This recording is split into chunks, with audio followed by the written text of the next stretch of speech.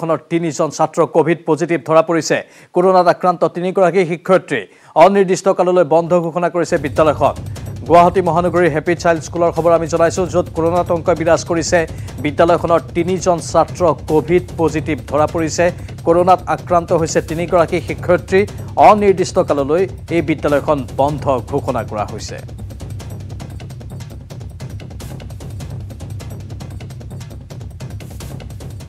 ইফালে কৰোনাৰ সংক্ৰমণক লৈ উদ্বিগ্ন হৈ পৰিছে ৰাজ্য চৰকাৰ বিমান যাত্ৰীৰ ক্ষেত্ৰত বাধ্যতামূলক কৰা হৈছে কোভিড টেষ্ট বহিৰাজ্যৰ পৰা অহা বিমান যাত্ৰীয়ে কৰিব লাগিব কোভিড টেষ্ট অসমৰ সকলো বিমান বন্দৰত কোভিড টেষ্টৰ ব্যৱস্থা কৰা হৈছে কোৱাৰেণ্টাইনত থাকিব লাগিব কোভিড পজিটিভ লোক কোভিড নিগেটিভ হলেহে যাব পাৰিব বিমান বন্দৰৰ পৰা স্বাস্থ্য বিভাগে জাৰি কৰিছে এই নতুন এছঅপি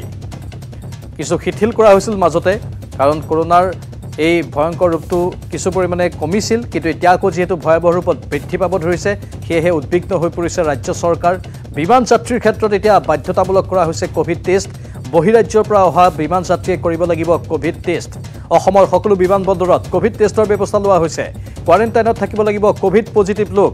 কোভিড নিগেটিভ হলেহে যাব পাৰিব বিমান বন্দৰৰ পৰা স্বাস্থ্য বিভাগে জাৰি কৰিছে এই নতুন SOP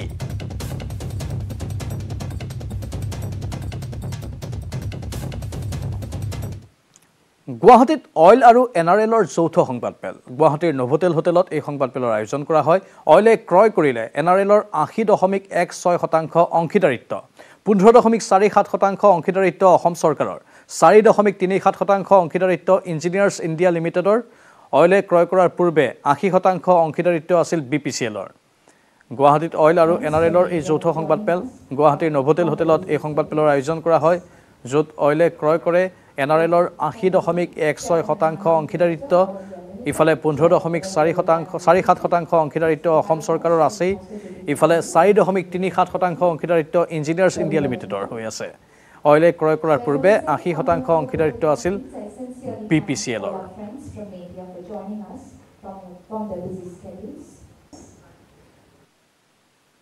This is a very, very historic day for Oil India.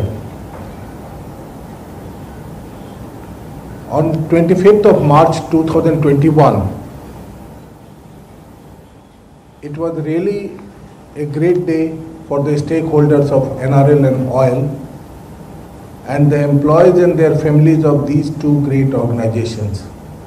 On this day, share purchase agreement was signed between BPCL and the consortium of Oil India Limited and Engineers India Limited for sale of 43.05 crores shares in NRL to the consortium at a cost of rupees 9,376.96 crores. EIL paid rupees 700 crores for 3.21 crore shares while oil bought 39.8 crore shares for 8,675.96 crores of rupees. The remaining 2.29 crore equity shares held by BPCL have been purchased by Government of Assam for rupees 500 crore. With this transaction, BPCL has transferred its entire 61.65% holding in NRL to the consortium and Government of Assam. কৃষিজীৱী অসমীয়াই সাতামপুৰুষীয়া পৰম্পৰা সাৰোগত কৰি আজি উদযাপন কৰিছে গৰু বিহু উপলক্ষে পুৱাৰে পৰা ওৰাঙৰ চুটিয়াপাৰা গাঁৱত পাঁচনৈ নদীত পৰম্পৰাগতভাৱে গৰু বিহু পালন কৰিছে গঞাই গৰু বিহু উপলক্ষে চুটিয়াপাৰা গাঁৱৰ কৃষকসকলে ঘৰৰ গৰুকেইটাক পাঁচনৈ নৈত মাহ হালধিৰে নোৱাইছে ধুৱাইছে গৰু বিহুত গৰুক গা ধুৱাই জুৰিছে গৰু বিহুৰ বিশেষ বিহুনা গৰুক মাহ হালধি সানি ফুলৰ মালা পিন্ধাই দীঘলতি মাখিয়তী পাতেৰে গৰুৰ গাত কোবাই গৰু বিহু পালন কৰিছে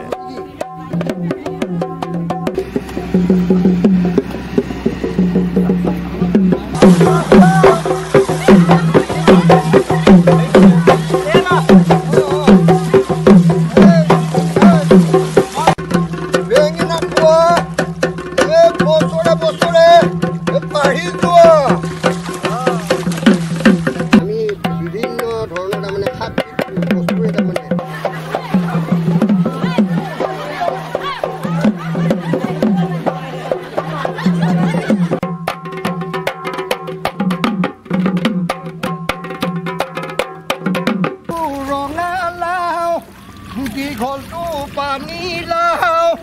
সৰুটো বিলাহী হৰেণ ভূমিছ আছে পোনপটীয়া সম্প্ৰচাৰত হৰেণ হয় নিউজ 18 দৰ্শকসকলক আমি জনাইছোঁ গৰু বিহুৰ অলেখ শুভকামনা আজি যিহেতু গৰু বিহু ৰাজ্যৰ প্ৰান্তে প্ৰান্তে ব্যাপক উৎসাহ গৰু বিহুক লৈ আৰু মই বৰ্তমান উপস্থিত আছোঁ ওৰাঙতো গৰু বিহু পালন হৈছে ওৰাঙৰ যি পাঁচনৈ ঘাট আছে এই পাঁচনৈ ঘাটত লোক পৰম্পৰা ৰক্ষা কৰি কৃষিজীৱী অসমীয়াই পালন কৰিছে গৰু বিহু পুৱাই সকলোৱে ওলাই আহি পাঁচনৈ ঘাটত গৰুক গা ধুৱাইছে তেওঁলোকে যি লোক পৰম্পৰা সেয়া বৰ্তাই ৰাখি কৃষিজীৱী অসমীয়াই গৰু গা ধুৱাইছে আৰু মই দৃশ্য দেখাম আচলতে এনেধৰণে কৃষিজীৱী অসমীয়াই এনেধৰণে আচলতে গৰুৰ শ্ৰীবৃদ্ধি কামনাৰ্থে গৰু গা ধুৱাইছে পুৱাই সকলোৱে এনেধৰণে ওলাই আহি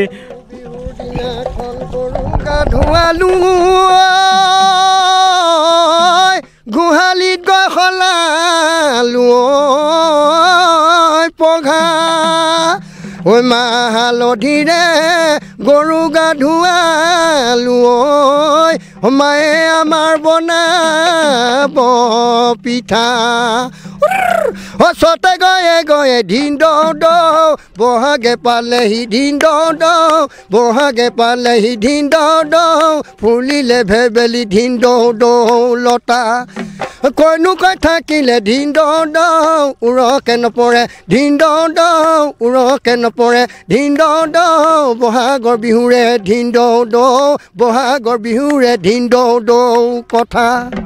নিশ্চয়কৈ আজি যিহেতু গৰু বিহুৰ প্ৰতিজন অসমীয়াৰ গাত আজি তত নাই পৰম্পৰা ৰক্ষা কৰি আজি কৃষিজীৱী অসমীয়া এনেধৰণে গৰু গা ধুৱাইছে আচলতে গৰু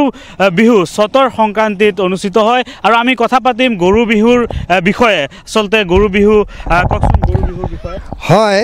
আপোনালোকক আজি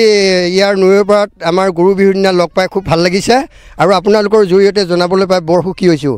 কাৰণ কিয়নো আমাৰ এইটো পৰম্পৰাগত আমি প্ৰতি বছৰে তাৰ মানে চতৰ শেষৰ দিনা মকৰ সংক্ৰান্তি